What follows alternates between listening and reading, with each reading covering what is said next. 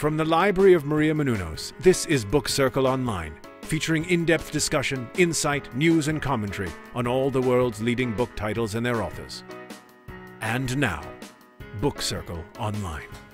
Hey guys, welcome back to Book Circle Online. I'm your host, Jeffrey Masters, and I'm here today with Stephen T. Seagle. Stephen's a member of the Man of Action writing team and a creator of Big Hero 6. His new graphic novel is called Imperial. Thanks for being here. Thanks for having me. Of course, yeah. I enjoyed the graphic novel. Thank you so much. Yeah. I want to get to Imperial, but while we're speaking about Big Hero 6, that must have been pretty incredible to see it win the Academy Award. Oh, it was amazing. You know, those are team and characters that I made up with the artist Duncan Rouleau, who's another one of our partners in Man of Action, for a Marvel comic called Alpha Flight back in the 90s. Yeah. And Duncan and I literally sat in his office, which is a little shack behind his house, just working on a thought, how do we have fun this month? What do we do?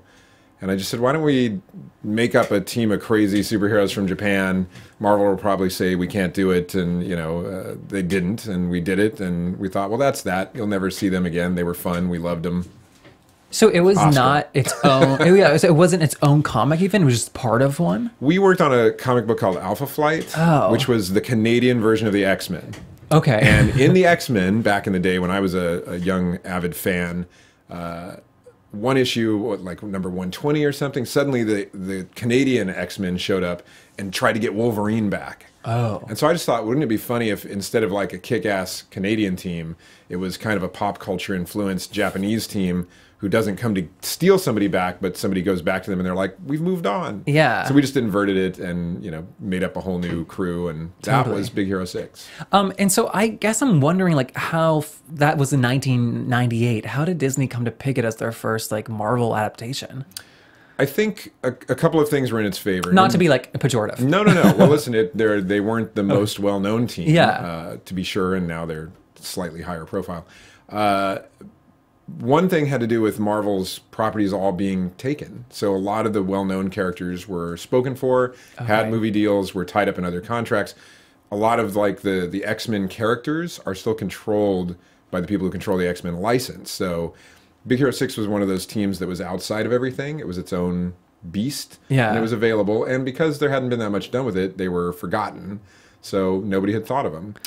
So that was in its favor. But more importantly, I think, was the kind of dynamics of that team. In our version, Hero, who's kind of the young teenage protagonist, builds a robot to take the place of his dead father. And so it was always about this kind of idea of technology taking the place of your family, and can you move on with a placeholder instead of the actual person. Yeah. In the movie, it's his brother instead. But that had a certain emotional weight to it that a lot of characters, when you look at, don't. And I know for John Lasseter, who runs both Pixar and Disney, that was really central to him, was that idea of loss of family and can you move on, and can a surrogate take the place of the real thing? And so those themes really worked for them. That's very current too, like, with the robots, like having it's getting more current. Soon there won't be us. There'll be two robots talking about books. Yeah, it'll be a lot easier for me. Written by robots, which won't have typos. Yeah. Is the comic and like graphic novel industry changing since like the last, like the 10 most successful movies ever? Half of them are comic book movies. Is that like influencing the comic industry at all? It is, but I'm going to dodge your question a little bit and just say that this is not even a question we have for novels, where we go, here's a sci-fi novel and a children's novel and a YA novel and a historical novel. We don't have this question with films. We say, here's an animated film, here's a live action film, here's a period piece, here's a black and white. Yeah. Like, we understand that mediums can support different types of stories and can always evolve. Yeah. So comics can do that too. Comics is just another way to deliver a story, and you can do any kind of story you want. So yes is the answer. Yeah. But it's unfortunate because comics can do more than just replicate what people are liking right now, and they always have, really. Yeah. I guess I'm just curious, since like I mean, print media is like, you know, phasing out. I just wondered like how that was like influencing. Well, I will say that digital comics, 8 years ago, people were like, oh, it's the death of print. There won't be printed comics anymore, and here comes the end. But just like vinyl records, there are people who want to hold that object in their hands. Yeah. And there are people who want a million different things on an iPad while they're on a train. And it turns out that for comics, at least, those are different audiences. The people who would like an iPad full of comics on the train really weren't buying print comics because they're on a train. And so it kind of opened doors to new readers. Oh, that's fascinating. And we didn't lose the print readers, actually. Okay, well, I mean, I myself don't read anything on like a Kindle or a reader at all. Yeah. But I'm old school too. I like a big stack of yeah, crazy books to fall on me in an earthquake. Yeah, exactly. I guess that's a different discussion. So Imperial, this is a reissue, right? It is, but in the world of new comics, it's a reissue that comes out like 5 minutes after the... Right. You know. Did you initially imagine as like a graphic novel altogether? Yeah, I don't do what is somewhat derogatorily called a floppy these days in comics. Single issues, not my thing much anymore. I tend to think in complete thoughts, and I don't do ongoing anything. So when I thought of Imperial, I really thought of the ending right away. I was like, here's what I have to say about this. Yeah. And I structured it as a book. But Image Comics is doing very well with standalone issues. And the publisher, Eric Stevenson, just said, is there any way to break it up? And it was tough, actually. I had to do a very weird comic format, which is front cover, 30 solid pages of comic, back cover with the credits on the back cover. Yeah. It was the only way I could think to break it up. So I did intend it as just a standalone single volume. Oh, wow. It was funny. My new favorite comeback is I've seen the rings in Saturn with my own eyes. I'll use that for years. It's the debate between s'mores and the rings of Saturn and which one is more ass-kicking than the other, yeah. Yeah, exactly. I mean, that reminded me of Elon Musk. You know, he's literally changing the world. Yeah. He's working on SpaceX, which mission is to make space travel less expensive to colonize Mars. And his marriages are failing. Electric cars. Yeah, but he's literally changing the world. Yeah. That's Mark's debate. Oh, yeah. Which is interesting. Very, very amazing. He's He's an incredible guy. I did want to play a little bit with that, but as you know from having read Imperial, I favor the non-Elon Musks of the world. Right. The people who are just trying to make small personal connections.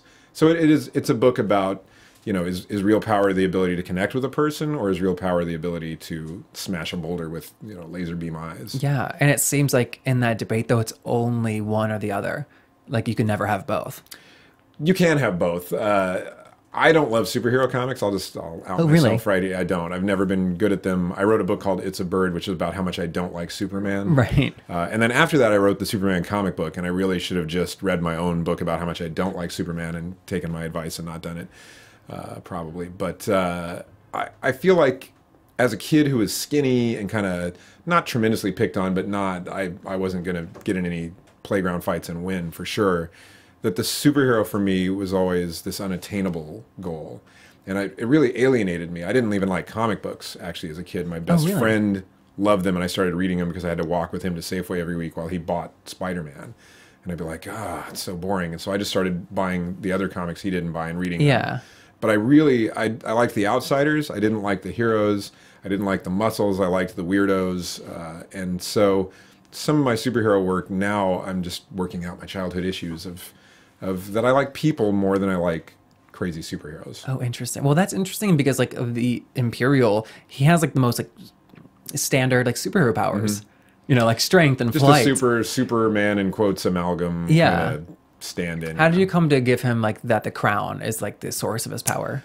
Well, the hitch of that book is that Mark, who's the kind of everyman, is getting married in about 10 days.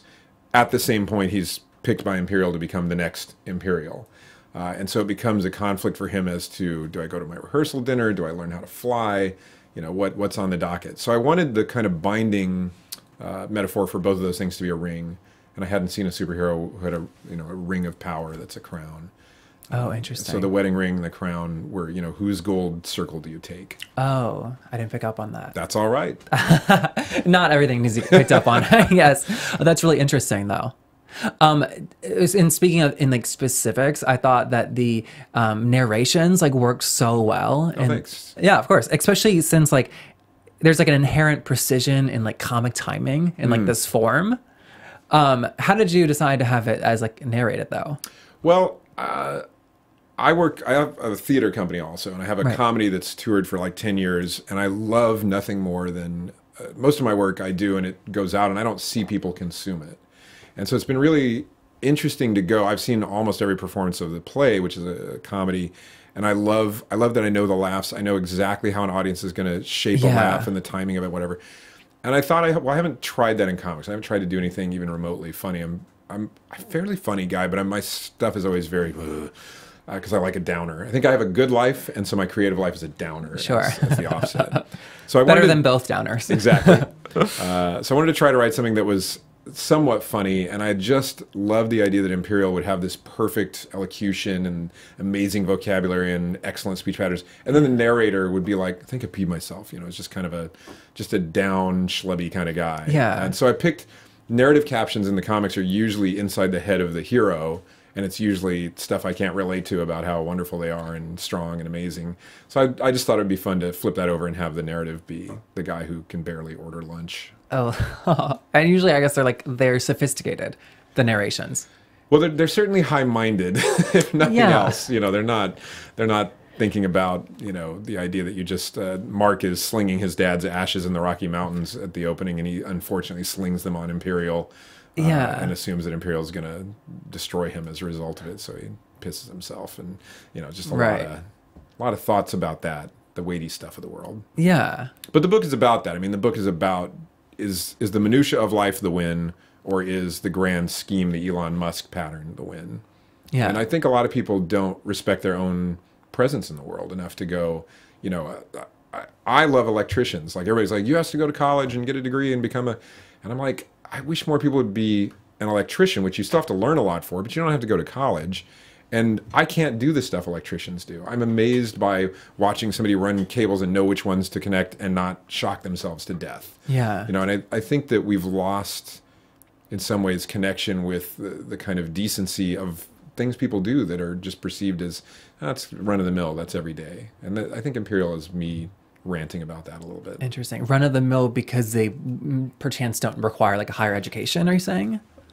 In one regard, I mean, I think it does require higher education. It doesn't require college. Just like training, yeah. It requires training, but and so in Mark's world, there's a lot of stuff he does that's special, like his relationship and his ability to, relate to his girlfriend, even though he's kind of, not the brightest bulb in the block. He's right for her, but he's sold this bill of goods that you need to be more. You need to be heroic. You need to have a costume. You need to, do these things that are above human status. And I don't know if I accept that. Okay. Where did when did like the idea come from, but when did you have the idea and then you finally said, I have to like make this my next project?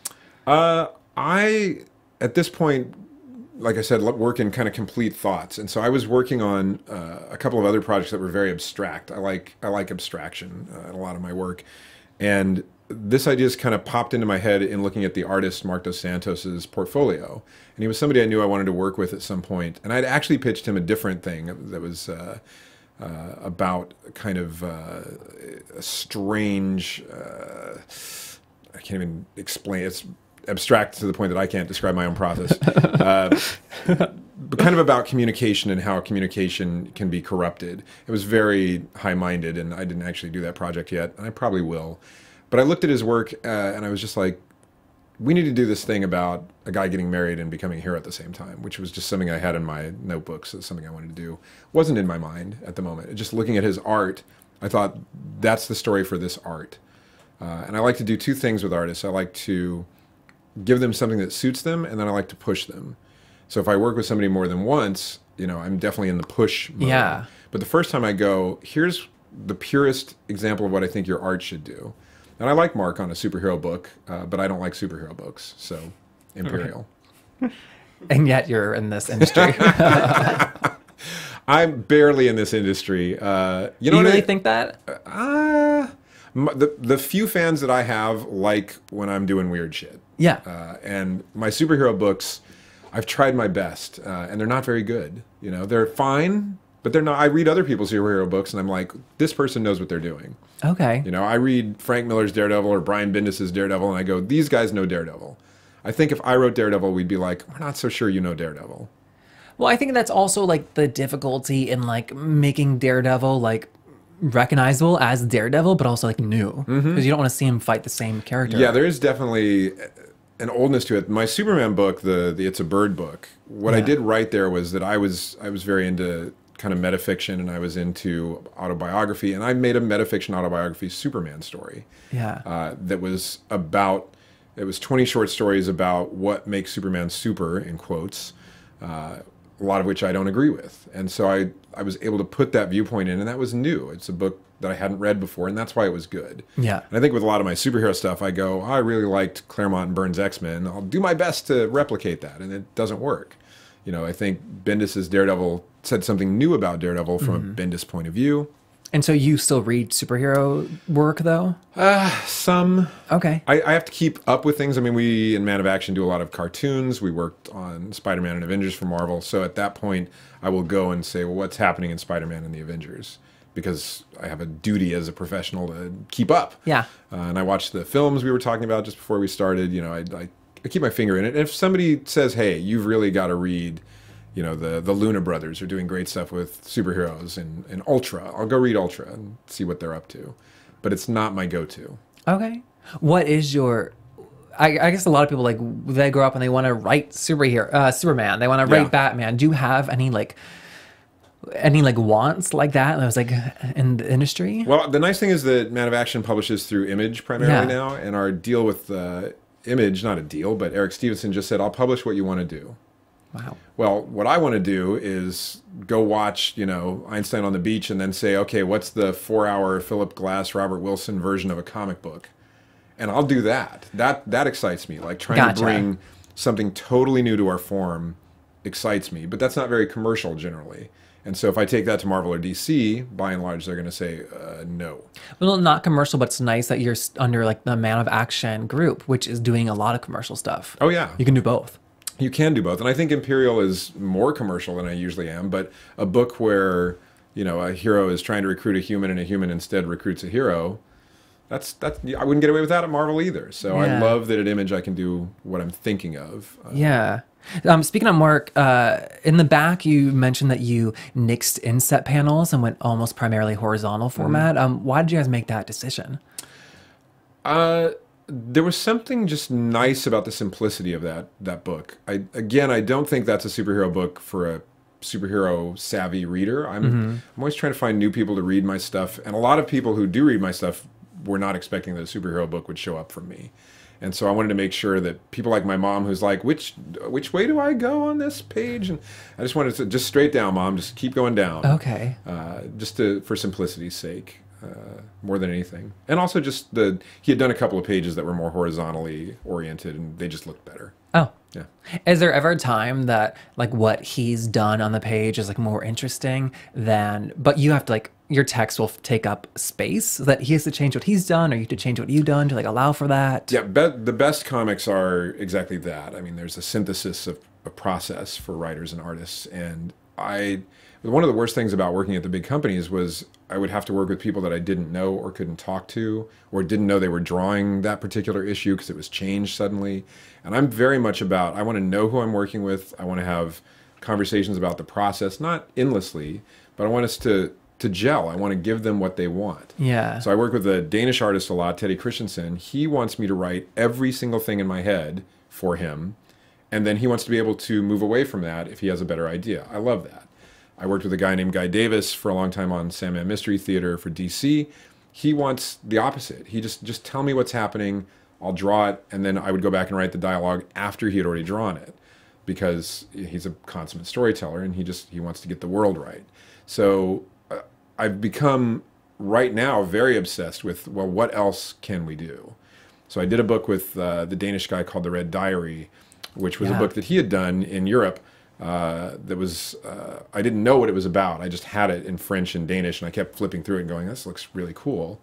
And he said, well, why don't you put it out in the U.S.? And I said, well, I'd have to do something on it because I can't put out your stuff in the U.S. through Image. And he was like, well, translate it. And I said, well, that's great, but I speak English and nothing else. Yeah. So it sat for 2 years, and then the more I looked at it, I thought, I think I could translate this just because I get it. I know what this is about. And so I just looked at it, wrote a script, kept all the word balloons in the same place and the same length. If I saw the word Paris, I used the word Paris, you know. And I tried to get it. I just tried to crack the code of what this sequence of images was telling me. Based on the images? Just on the images. That's fascinating. And sent him the script, and it was totally wrong, needless to say. Yeah. And so he sent me a translation of his script, and I was like, well, now you have the same set of images and two completely different books. So we published it as a flip book with both versions. And in his, it's about a guy who's trying to track the provenance of a Cezanne painting, and mine is about a guy in World War I who steals somebody else's identity in a foxhole to try to reset his life. And it is the same images, but it tells both of those stories. That's and fascinating. So, well, and now I'm obsessed with, like, what do we do next? So the same guy and I are doing a book currently called Mercury. And I'm saying currently because we don't know what the book is about. We're finishing the book, and then we'll know what it's about. And Teddy is drawing 240 images that are all the same size and orientation, and then sending them to me in a random order. So he has a story in mind. He's drawing that story. I'm getting it out of sequence. Wow. My job is to sequence it and write a script, and then that's the book. So whatever he had in mind is not the book. I don't even know what he has in mind or what the book is. You can change panels the way you need it for your story. I won't even know what the order's supposed to be. Oh, because it'll be like a deck of cards. Wow. That's already been shuffled. And so I'm going to lay it out and figure out what came first and what came last, who they are, what's happening. Like the images I've seen, there's a submarine and there's like a guy in a suit and there's an explosion and a skull. I couldn't begin to process it. But we're just going to see, can a book emerge from a shuffled deck of images? That's really neat. And then that'll be it. Like I don't ever want to know what he had in mind. Have you started that yet? I've seen because it's out of order, I don't want panels as he finishes them, so he sends me like blocks of 60. So I've seen 60 to 100. Wow. Yeah. And that's going to be Mercury? Well, right now it's called Mercury because until the script is finished, I don't even know what the book's about. I just know it's mercurial. The process is mercurial. Has anybody created a work like that before in the industry? I hope not. That's what I'm trying to get at. Okay, fingers crossed. Yeah, and I'm doing another, so I did a mini comic last year called The Bus, which is part of a bigger work that I'm doing with a guy named Jason Katzenstein, which is kind of a YA summer camp teen thing. But our next project together is going to be completely driven by chance operation, kind of the John Cage of it all. Okay. So we have I can't tell you the device because it's the name of the book and we're not announcing that, but we have this device, like if you were rolling a die and you were like, how many pages is Superman going to be in? And you roll in 6. Okay, 6 pages of Superman. Then Batman shows up for 1 page. And so not only like page count, but the characters, the storylines, the life and death of the characters, everything about this project will be determined by random chance. Wow. Off of a schema that we came up with. Wow. It's like choose your own adventure just by chance, though. Yeah, I'm letting the universe choose my own adventure. But then the trick is, like, it's not random. Like, we still have to execute a story that an audience leaves and goes, I got something out of that. Wow. It's just that the kind of constraints of it that I would normally go, I think that'll be 4 pages.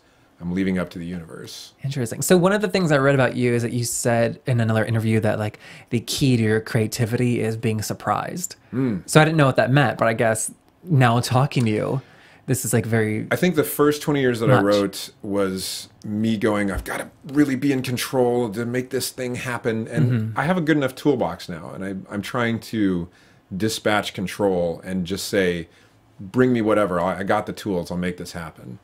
Wow. In animation, TV, and film, where Man of Action works a lot, it's the opposite.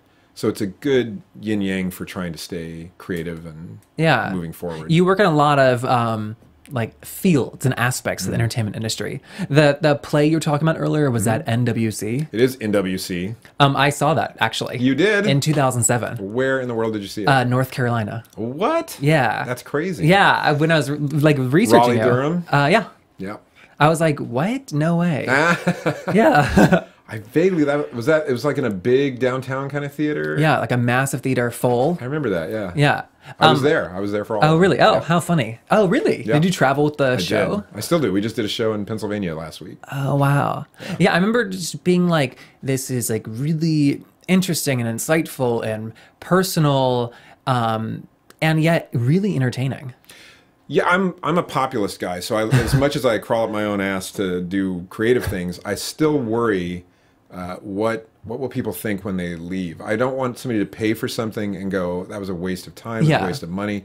And obviously that can still happen. I mean, you're not going to appease everyone, but especially with theater, I've been to so much theater where I leave and I'm like, oh, can I have that 90 minutes back? And I'm I am the poster child for avant-garde. I'll sit and watch somebody, break a saw in half for an hour and be like, that was amazing. So it takes a lot to just bore me to death. But theater often is just really boring. And so with NWC, I wanted a show that comes off like stand-up comedy and sketch comedy, but it's actually a play. If you see it twice, whatever you think is, oh, they're making that up, none of it's made up. It's meticulous. But the guys who are in it are great at making it seem like this is the first time we've said this. Yeah. It's still going, like touring. How long has that been? Like 10 years? Wow, that's really We keep impressive. hoping they'll, it's the N and the W and the C are three slangs for ethnic slurs that you could probably figure out pretty easily, especially the N. And we just keep hoping there's no need for it.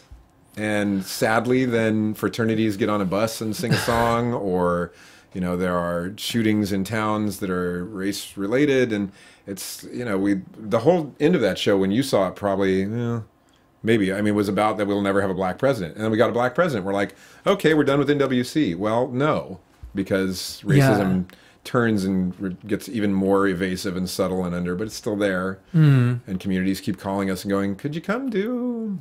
Wow. Yeah. Wow. Did you create that as well? So all three of the guys who were the original performers and co-writers with my wife and I were my wife's students at community college. Wow. And then they all transferred to UCLA. They were theater majors, two of them. And Rafa, who plays the W, wanted to write a one-man show and just knew I was a writer and asked if I would help him. And I said, nothing sounds worse than a one-man show. So could we do a three-man one-man show with these guys? That's the best note who are he could have funny? got, honestly. Well, and it's, it's panned out. So it's a career for him. So It's still him. Oh yeah, he's still in it. The other two guys, one quit to get his master's degree, and he's teaching, but comes back sometimes for shows. And the other guy quit to tour with his band, who he could never tour with. Because honestly, we did that show and thought, 2 shows at UCLA were done, and then it got signed for downtown LA, and we're like, okay, 6 weeks we're done. And it got extended, and then it got signed for a national tour, and we kept thinking a year, 2 years, 3 years. It just never stopped. So it's like you said, like, yay, it's still running, but like, darn it, it's still necessary. But good. Because art at its best is that rhetorical conversation with an audience, book, play, whatever. And so if there's a need for that conversation, I'm glad that NWC, which is at least funny and entertaining, yes, and starts that conversation. If we do performing arts centers, we'll do a week of residency also and go out into the community and, talk about these issues. And those guys are very well versed and well read. And, the show is autobiographical for them too. So it's easy for them to go, I absolutely know what I'm talking about because this shit happened to me. Yeah. And that's kind of hard for people in whatever community, I won't name names, to not accept them as human beings. They laugh at their show, they like them, they're likable guys, and then they talk to them and they go, oh, you're a human being, so I need to change what I'm thinking. Yeah. I love that. Yeah. Are you guys, it's your theater company that does that? Are you working on new things as well? My wife just wrote a show based on It Gets Better for the It Gets Better project. Oh, is that a musical? It is, with the Gay Men's Chorus, Los Angeles. She's in Hawaii right now doing a show. Boo-hoo. I'm in Los Angeles. I picked the wrong production to tour with. So yeah, we did a show called Armenia Mania about the idea of being second generation in a country, which we hope to restage, but our main writer actress in that is Conan O'Brien's assistant. So she got very, very, very busy. But we see her all the time, and we're trying to put that back together. Cool. Well, that's awesome. Thank you. This was a lot of fun. Sure. Yeah. All right. Well, thank you for coming. My pleasure. I'm glad we can talk about theater here on Book Circle Book Online. Circle. We cover all the arts. Thank you guys for watching. We'll see you next week. Until then, you can find all of our information on our website, bookcircleonline.com, on Twitter, Instagram, iTunes, and of course, YouTube. I'll see you later. Thanks. From managing editor Jason Squamata, executive producers Maria Menounos, Phil Svitek, and Kevin Undergaro, we would like to thank you for tuning in to Book Circle Online. For more discussion, go to bookcircleonline.com. And if you have comments, questions, or book title suggestions, write us at info@bookcircleonline.com. I'm Sir Richard Wentworth, and this is Book Circle Online. BCO, join the circle.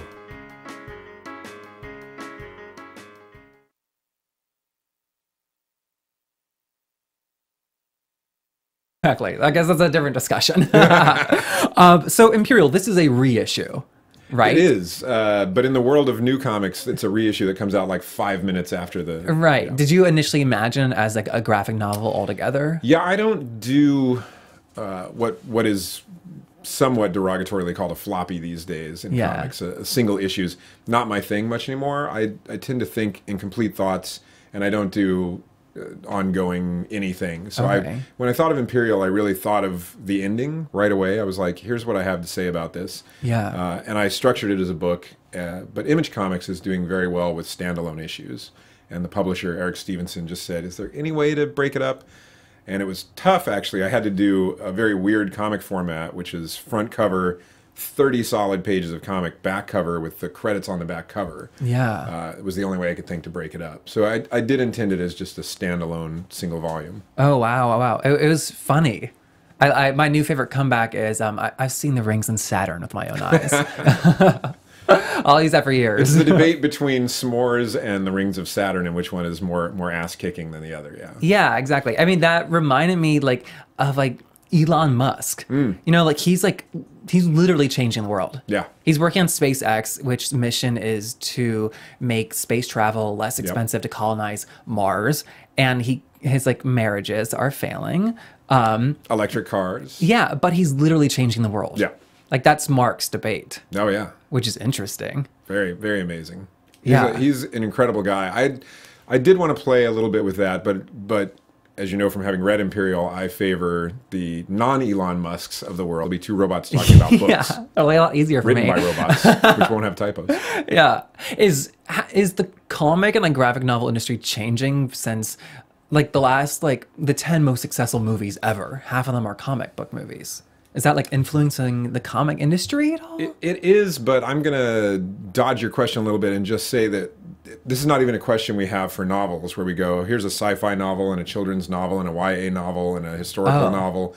We don't have this question with films. We say, here's an animated film, here's a live action film, here's a period piece, here's a black and white. Yeah.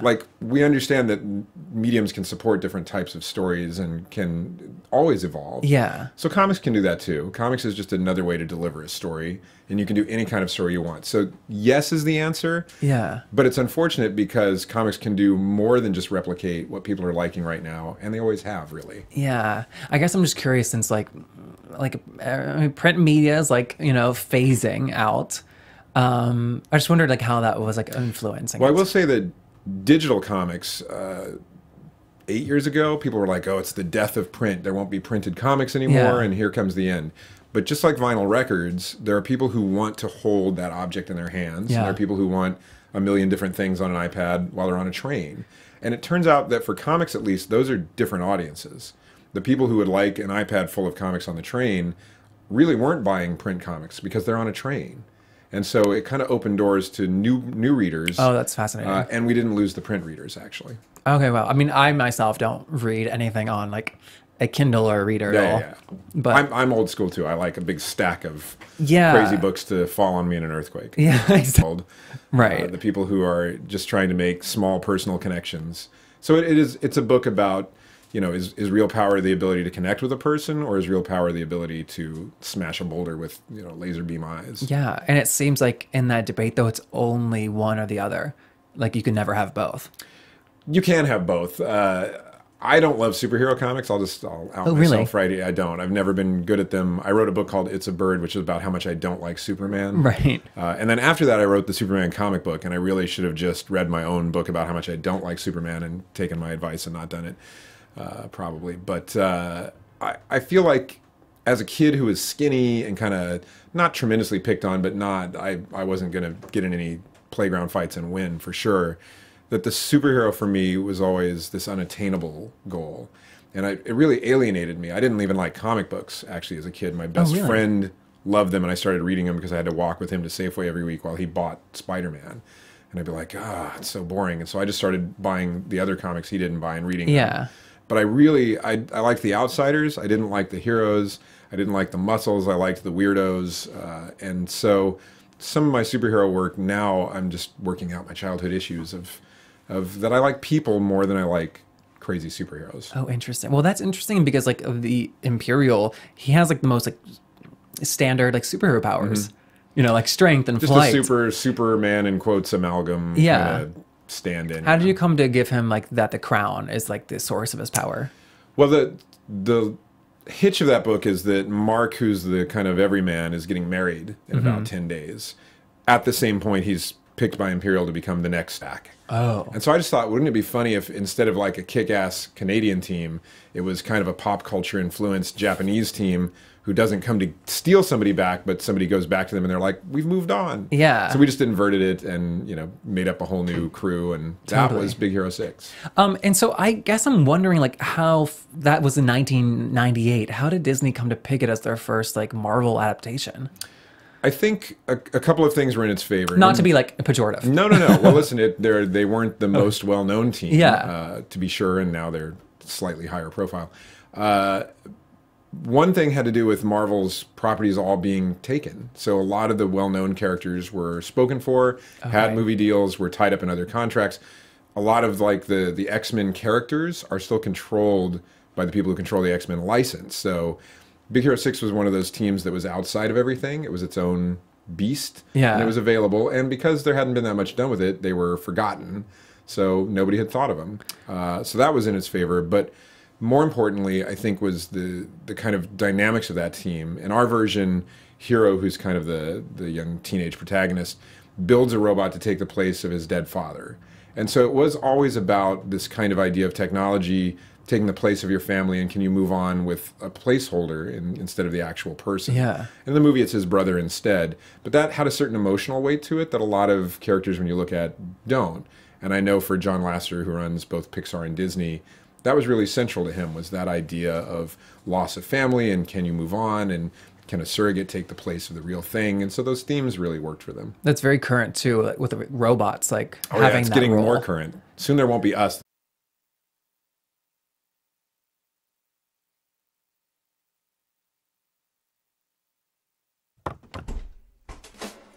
From the Library of Maria Menounos, this is Book Circle Online, featuring in-depth discussion, insight, news, and commentary on all the world's leading book titles and their authors. And now, Book Circle Online. Hey guys, welcome back to Book Circle Online. I'm your host, Jeffrey Masters, and I'm here today with Stephen T. Seagle. Stephen's a member of the Man of Action writing team and a creator of Big Hero 6. His new graphic novel is called Imperial. Thanks for being here. Thanks for having me. Of course, yeah. I enjoyed the graphic novel. Thank you so much. Yeah. I want to get to Imperial, but while we're speaking about Big Hero 6, that must have been pretty incredible to see it win the Academy Award. Oh, it was amazing. You know, those are a team and characters that I made up with the artist Duncan Rouleau, who's another one of our partners in Man of Action, for a Marvel comic called Alpha Flight back in the 90s. Yeah. And Duncan and I literally sat in his office, which is a little shack behind his house, just working on a thought, how do we have fun this month? What do we do? And I just said, why don't we make up a team of crazy superheroes from Japan? Marvel will probably say we can't do it, and you know they didn't, and we did it, and we thought, well, that's that. You'll never see them again. They were fun. We loved them.